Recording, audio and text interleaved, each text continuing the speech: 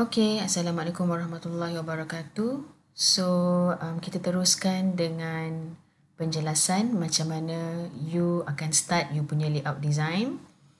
Okay, so seperti yang saya dah terangkan pada elemen dan prinsipal, ianya hanyalah sekadar macam mana kita nak jadikan rujukan untuk jadikan layout kita scale ke, balance ke dan sebagainya lah. Tetapi sebelum kita mulakan layout design, kita kena tahu function dan juga elemen-elemen dalam layout design itu sendiri. Okay, so bila kita nak buat layout, kita perlukan guide supaya layout kita itu balance, supaya kita dapat bermain dengan alignment, okay, supaya kita dapat bermain dengan scale. So ini adalah apa yang saya akan terangkan pada hari ini. Alright, so kita ada beberapa terms yang kita boleh pakai untuk layout design. Kita ada margin, kita ada flow lines, kita ada special zones, kita ada column, row dan kita ada gutters. So kita mulakan dengan margin dahulu. Okay, so margin, bila kita nak buat layout, margin ni adalah space yang berada between the edges, the format and the content. Maksudnya kita kena ada space di sebahagian atas, bawah, kiri dan kanan supaya kita buat design itu tidak, teksnya tidak melangkaui lebih daripada margin tersebut. Okay, so mana yang saya highlight warna putih tu, itulah space area-nya dan ini namanya, okay, margin, dan ini penerangan tentang apa itu margin lah. Alright, seterusnya flow line. So flow lines ini adalah ianya relate kepada text, okay, untuk help the reader follow the content of the layout. So flow lines ini adalah area ataupun flow pembacaan yang baik yang perlu kita setkan. Macam you lihat rasa, okay, kita menggunakan dua grid ini untuk pembacaan rasa, unfold the structure dan juga tarikh venue ini. Okay, walau bagaimana pula di bahagian bawah teksnya, flow linesnya kita agihkan kepada dua grid, okay, di kiri dan kanan, dan teksnya that the flow line sama dan setara lah untuk memudahkan pembacaan yang bagus. Alright.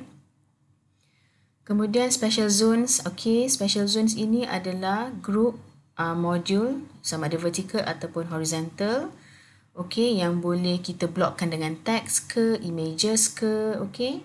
So kita create mana zones yang kita decide untuk layout teks, kita create zone mana yang kita decide untuk letak images, macam itulah, okay. Kemudian column. So column ini dia adalah daripada top to the bottom of the margin. Okay, tadi margin kat sini kan. So kita start columns daripada atas ke bawah, atas ke bawah, atas ke bawah. So dalam contoh layout ini kita ada 3 column, 1, 2 dan 3. Columns ni juga bantu kita untuk decide macam ni kita nak bermain dengan alignment dalam principle of design tu. So macam saya punya poster ini, saya decide untuk 2 column ini kita cover dengan text, title dan scale, okay, kita besarkan dia punya logo dan bermain dengan dia punya teks, okay. Jadi saya decide untuk 2 kolom ini kita cover dengan teks saja dan sebelah kiri ini kosong. Still balance, okay. Dan ini adalah apa yang kita panggil sebagai columns lah, okay. Alright, row. Row pula kalau columns daripada atas ke bawah, kalau row daripada kiri ke kanan. So row, okay, are horizontal special zones that fit fully from the left to the right margin. So macam row ni pun kita boleh decide berapa row kita nak guna untuk teks, berapa row kita nak guna untuk gambar. Kalau row itu 2 grid ini kita nak guna untuk teks, gunalah. Kalau 1 row itu kita nak guna untuk 1 teks, gunalah.